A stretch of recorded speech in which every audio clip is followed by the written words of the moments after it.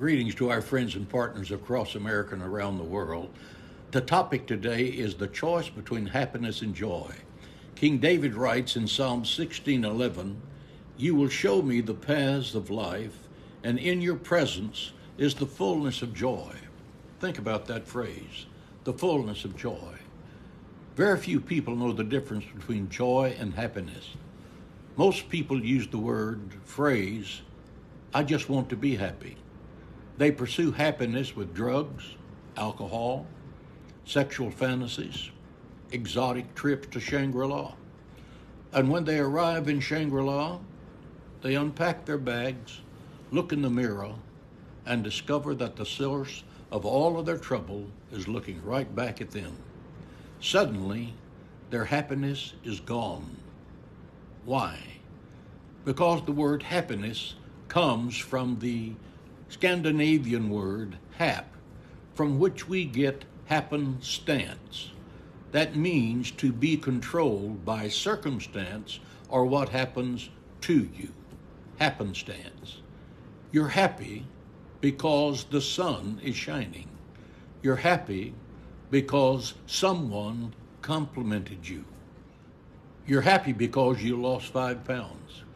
You're happy because you don't have to work today, or Christmas is coming, or it's your birthday. That means you're controlled by what happens to you. Your happiness depends on what happens. But God's joy is there no matter what happens. And that's the difference. That's the secret of Christian joy. It's not based on circumstances.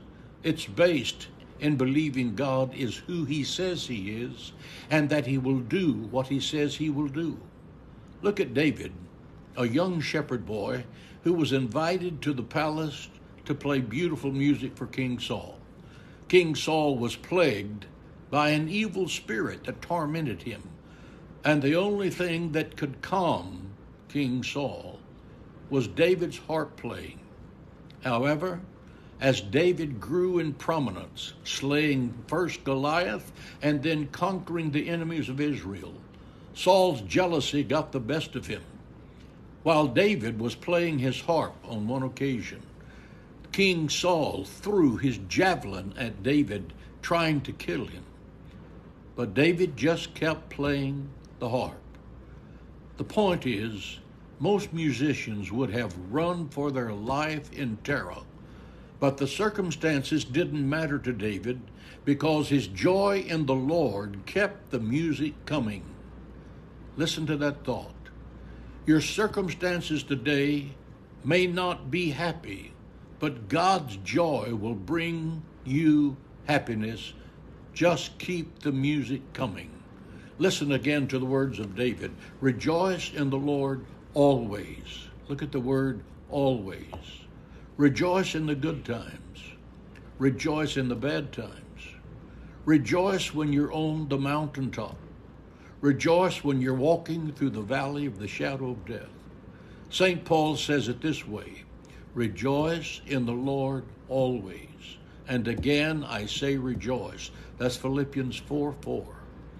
Make this day a wonderful day by receiving God's joy, even in the worst of times. Yesterday is gone forever. Forget it. Tomorrow is not here. Today is the only time you have that you can control. Therefore, rejoice in the Lord and make this day a great day. That's God's word for today. I'll see you Sunday morning on television at 8:30 a.m. or 11 a.m. Central Standard Time on Facebook or YouTube at Hagee Ministries. Blessings to you and to those you love.